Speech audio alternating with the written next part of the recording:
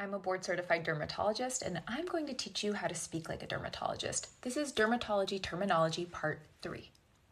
Today, we're actually learning two dermatology terms, vesicle and bulla. Many people don't know that dermatologists do not use the term blister when referring to a spot that is filled with fluid. Instead, we use the term vesicle or bulla. When spots are under 1 centimeter in size, they are called vesicles.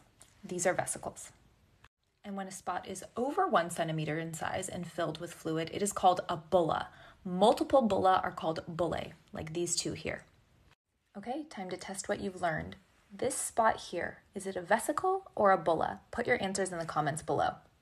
Next time you have a blister, try referring to it as a vesicle if it's less than 1 centimeter or a bulla if it's larger than 1 centimeter. Go ahead and follow for more dermatology terminology.